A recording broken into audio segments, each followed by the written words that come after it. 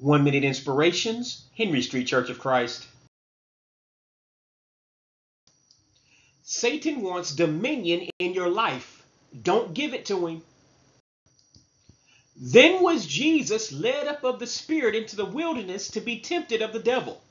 And when he had fasted 40 days and 40 nights, he was afterward and hungred. And when the tempter came to him, he said, If thou be the Son of God, command that these stones be made bread. But he answered and said, It is written, Man shall not live by bread alone, but by every word that proceedeth out of the mouth of God. Then the devil taketh him up into the holy city, and setteth him on a pinnacle of the temple, and saith unto him, If thou be the Son of God, cast thyself down. For it is written, He shall give his angels charge concerning thee, and in their hands they shall bear thee up, lest at any time thou dash thy foot against a stone. Jesus said unto him, It is written again, Thou shalt not tempt the Lord thy God.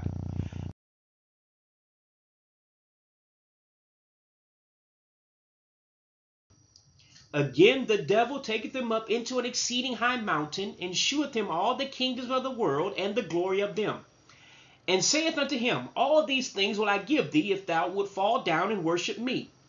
Then saith Jesus unto him, Get thee hence, Satan, for it is written, Thou shalt worship the Lord thy God, and him only shalt thou serve. Then the devil leaveth him, and behold, angels came and ministered unto him. Matthew chapter 4, verse 1 to verse 11, King James Version.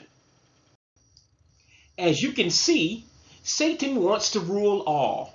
He wants to rule heaven and earth. So he does all that he can to undermine God.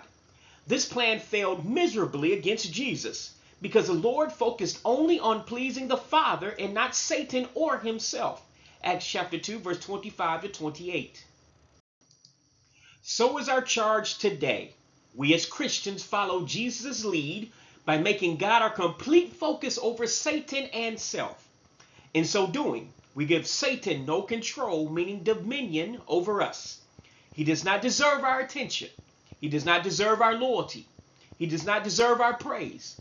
He has done nothing but to try to destroy. So we must vow that he will never have dominion over our joy, happiness, peace, or commitment to the cause of Christ.